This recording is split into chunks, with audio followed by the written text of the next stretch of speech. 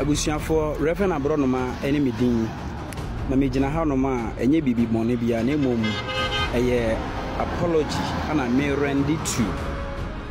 me papa nom asofo a my videos a etitia won na so a eprim na koma wo abufuo mu me apology no ministry ba metie me nyintum na nyintum kina apo abusuafo nka de ombeka me na meka because of video na ye ne first no nyansa bi anim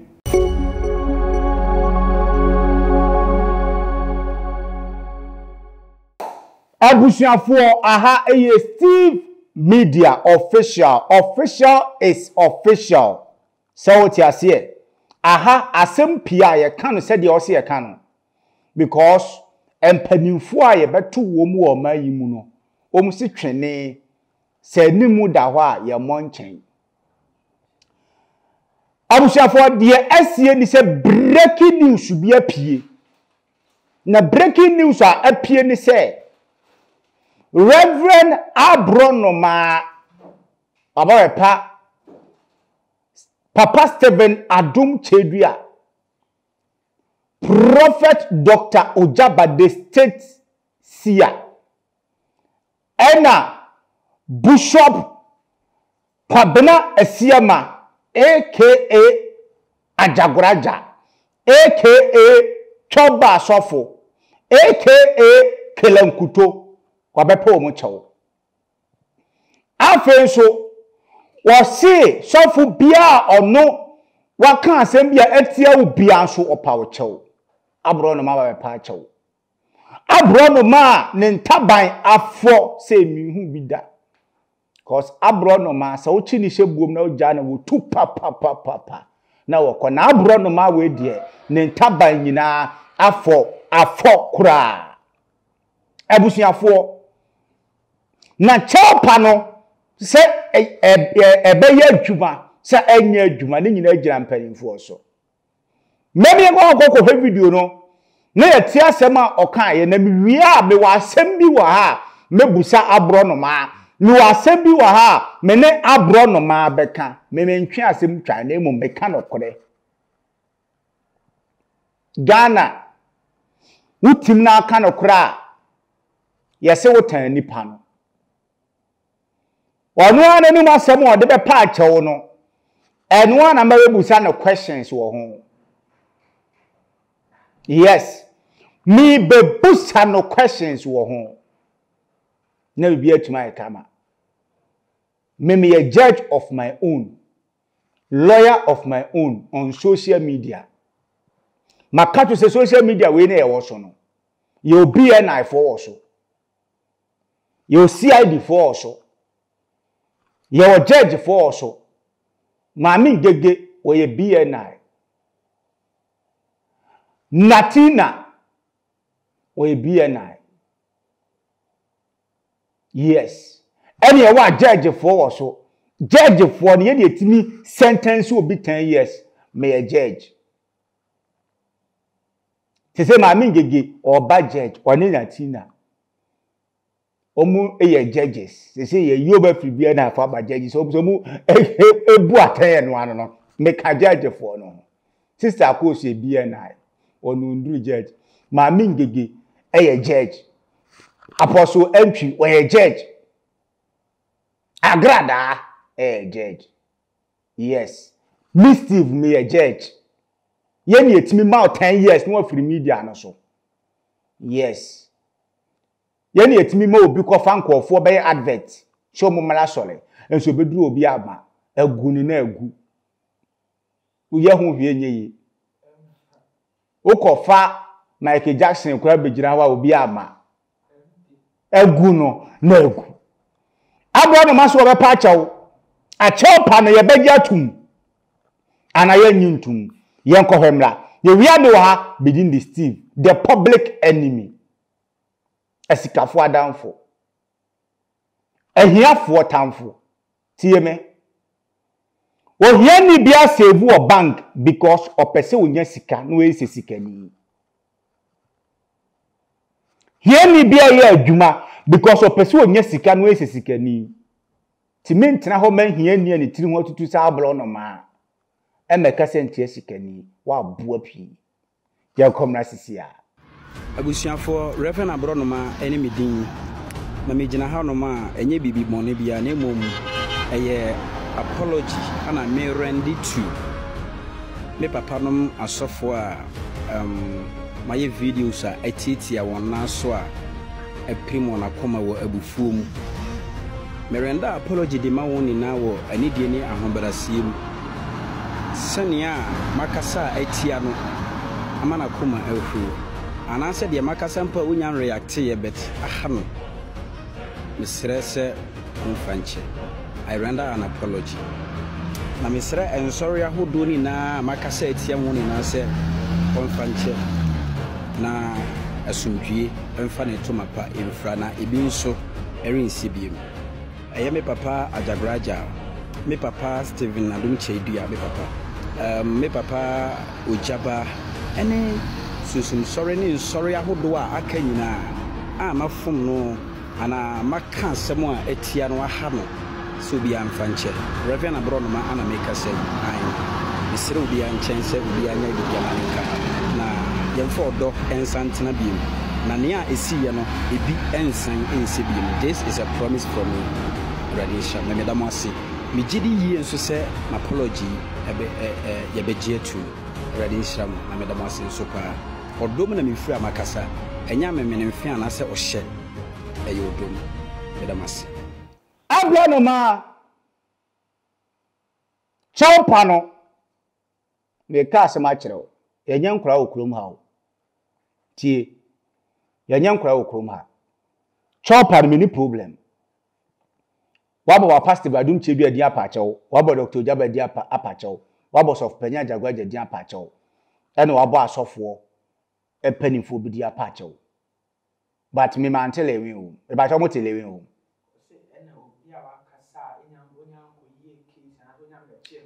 and obi a wakasa wonya nkoye case and adu as wa powerful. Okay,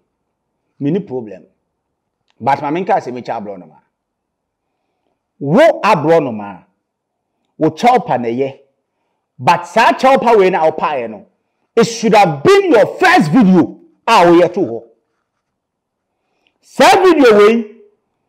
ena wo senka wodi nka ye ne first after see uko fie tie de make cho no after uko fie na akoduru fie no enu a e wo se wo ba kanya ase ahimfie wo ba obusuafo ba se wo yale no sa video we enne na se de drop video we say no it should have been your first video ko bia don sa ampen no na wo ye dey wo yale but enu a kanya ase ahimfie meeting na se tu ya pe anche na drop video na drop ye no so no ensem na wo kan ye no sabi mpredua sakono ko play video ni tie se wo na obi afomo ene owie na obeye sa video no ene owie ba ba patch oba pene anasa wo mpene ni bu se wasem we should word be say video na first video na ye no we should word be say no wo hu se wo modin ubodi na e problem it means say nipa na oche wo no ma na hu se wo moni din batu bebo na kutia tie de make kire wo no wo se ye ko prison ko sua de ente se wo hu se wo moni pa ni din ba wa asem de oba de wo beka it means say nipa na oche wo no wo ma na hu se wo moni din but wo be de wo bebo na kutia yes what them John say it says you know obey ne say first na nko bobo papa Adom Kyei Duah de ommo ukọ asole Yesu pa da nya papa so mo odi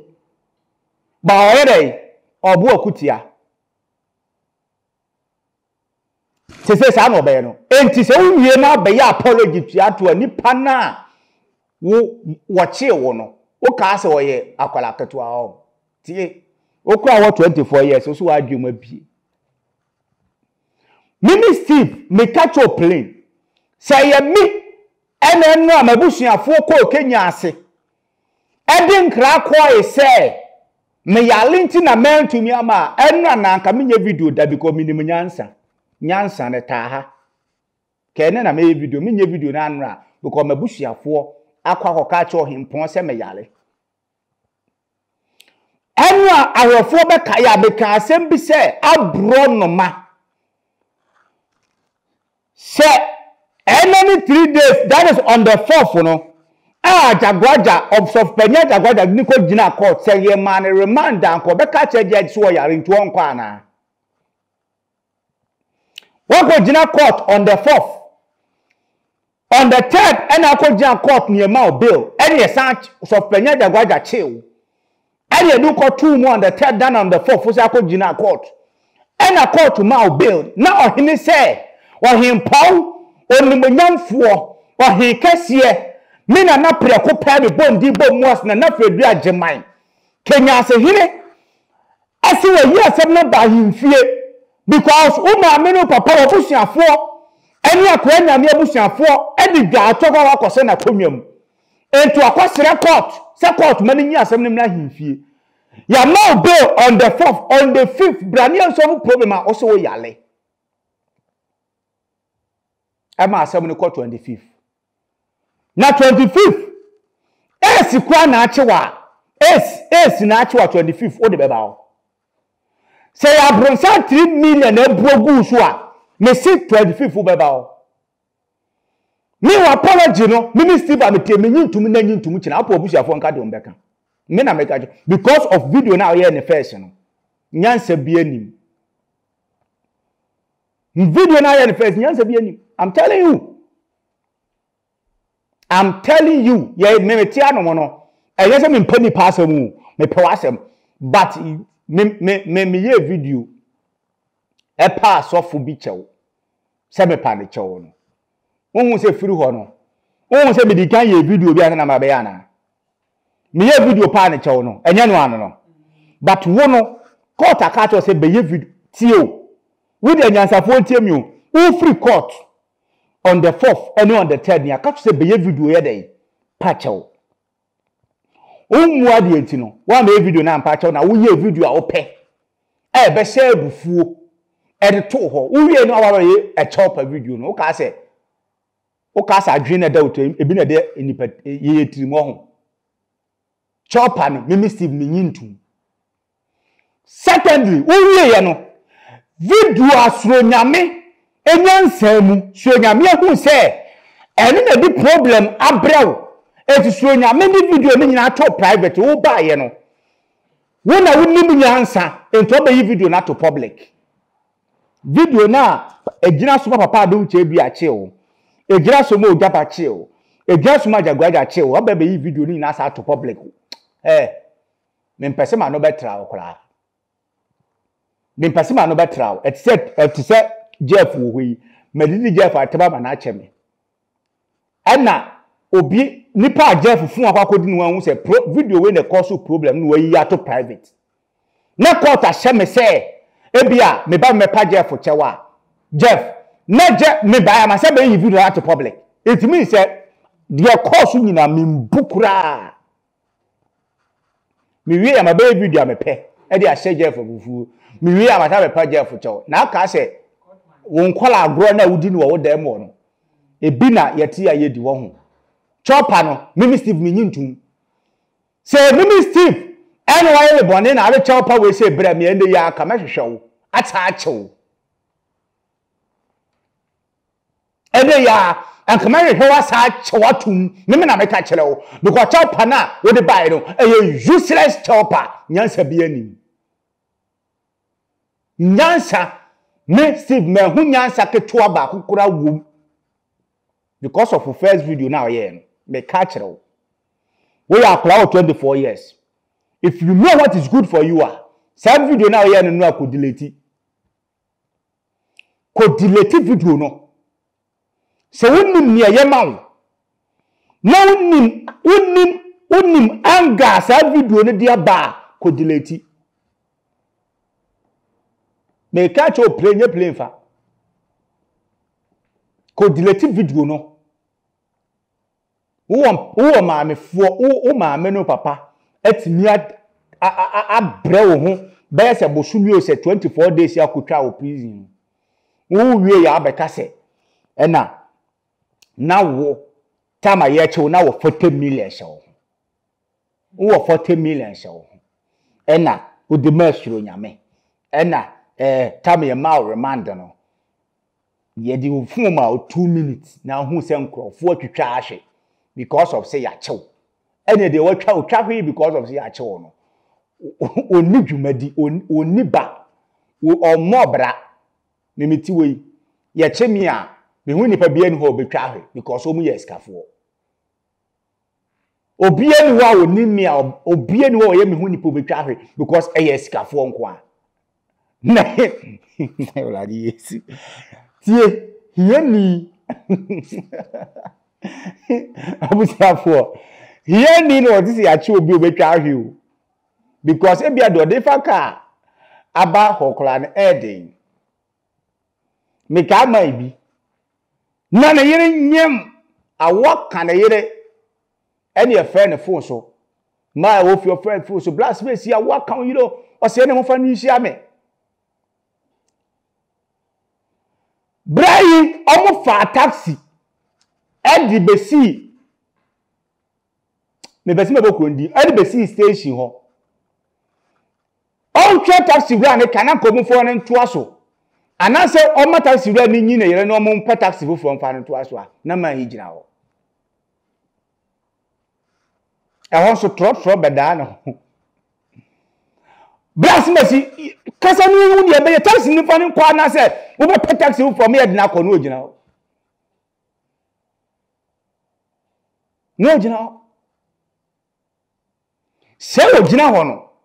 sika sha no ya tro sika tro enti ko mugusu kasa na ka tro ba ya na ko atam na yila ye dey ahyem na hwe awo ka oba na ne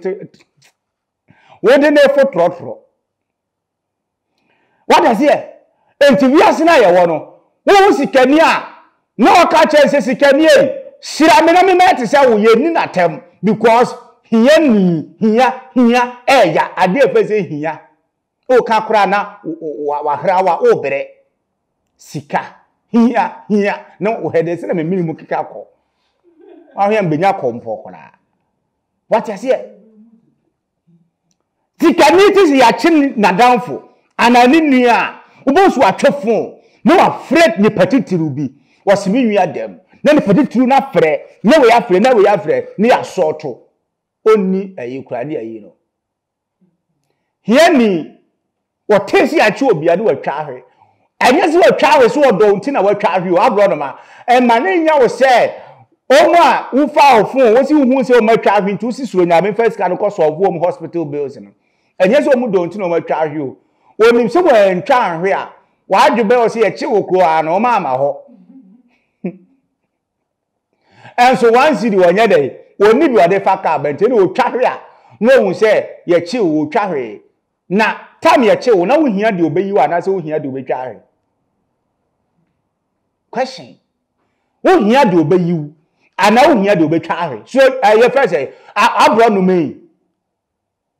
ko kama minti a wo si ai na prison ho no me ko ho se me ko ho for me ko ho ti se de me ko ti se wo si de ti se de wo ko waiting sana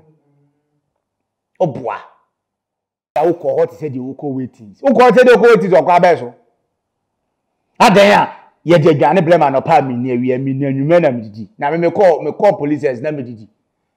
me call police na mididi what I said de wo de enkoso wo tirimu kura no ye de dwane blema nyo akodo ti nye wetin bi na wo ye wo call special so we ni so sisai wo call police no wo we ni so sisai mi busawo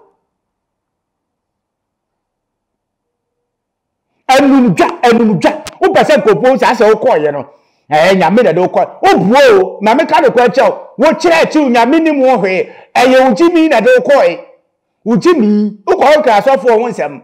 se we nu moja we say ana ujimi de o ko ni nyame na ka cho se beka nyame na ka cho se beka nko anko pa che wo court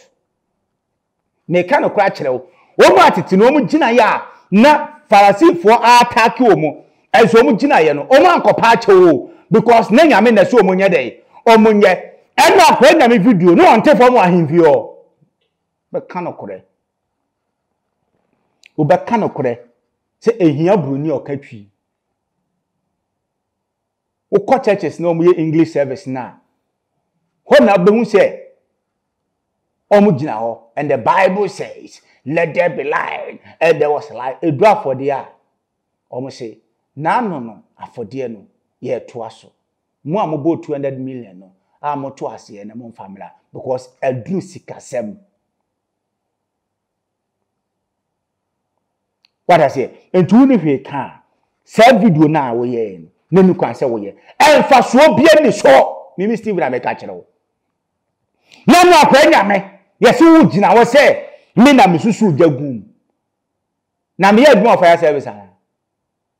me na me susu jagum me to pa no ana me sibidie ana mo kodru court wo no me voice ni e boy ya ye de ma remand enye wa video ni e bo kire wo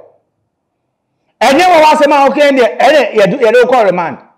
Don't bring yourself me to no me masa me chinkwasa semo Michinkwasa semo. She. Ayam sema wiye wo. Ayam sema wiye mo twate.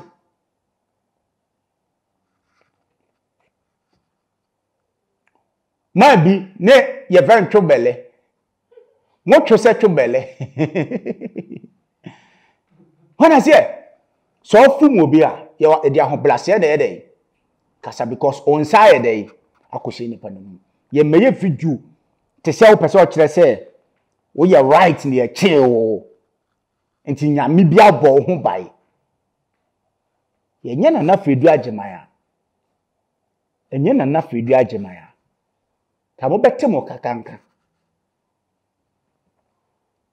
na kwakwaji asem na free court aba na himfi ena mo ye twetwe sem na mo le 25th wow 25th. Udi Abronoma 25th kasa yale. Kasa yale 25th. 25th the Abronoma ma me say. Anye Abronoma nko wawie. Na sa de asem be kwakoba court. Sa court de ofro wa beba. Adamewa.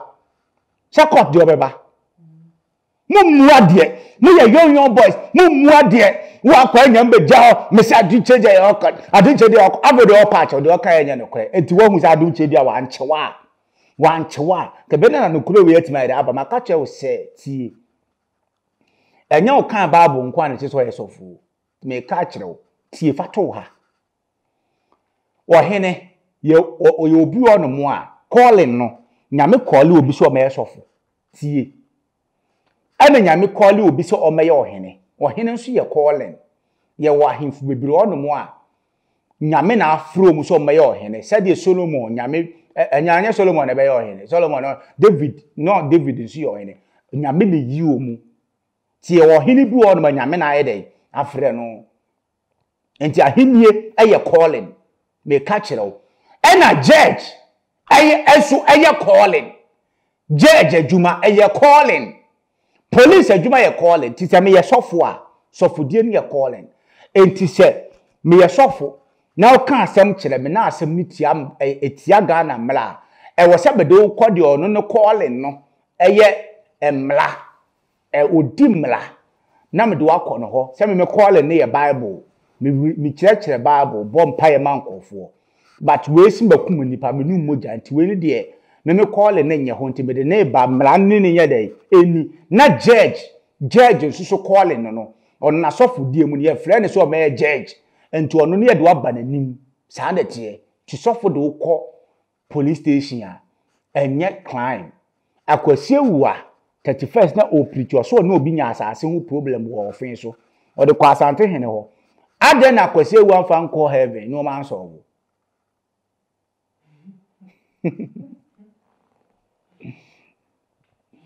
wo hu asante hene wo de koy yes me na asante na akwasie wu aka wo kaseti ahimfu ikeda ka de ko heaven ne Yesu ni yakopon ni abofo na sobo asase problem ama what you say bibia wo ne kwan e wo ho yes Sofo Abronoma apology not accepted by me Steve mesi me nyintum ne anyintum kina wa apology e bon kan The apology is smelling bad. Peace, shalom, bye bye. Hello, Ebusiafo. My mama call about the AJ's Beauty Glam.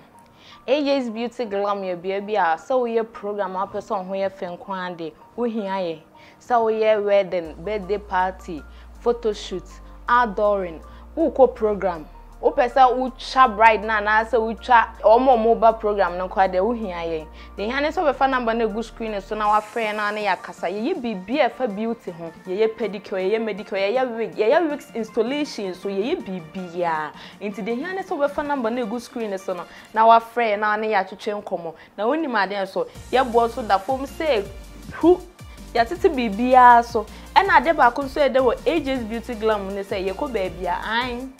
baby a wo bia ye ba even flight crowd we see twa ne ye ba e na mo hudo nti ye beba ne aba be sieseo ne aba be dress wa ma wankasa ho ya kono na duru bedwem a ya hwe mienu ne san so o cameraman ye ne wo monam an ye o cameraman nti so program no unya cameraman en wo re cra frɛ ye ne wo mo beba ne aba betwa no mu twa so otimu say yes picture na da honom ne bi se de be kasa wedding de eno ane oba enije nti wo ye wo sa wo ma ho ye fe nso ne enije eno nti ne be bia wo biara de hia ne so obefa ye number ne ye beto a ye beba ye bo da form kama enu mu bedi nkomo na de wo honum bia yaka AJ's Beauty Glam, home of beauty home of beauty ampa.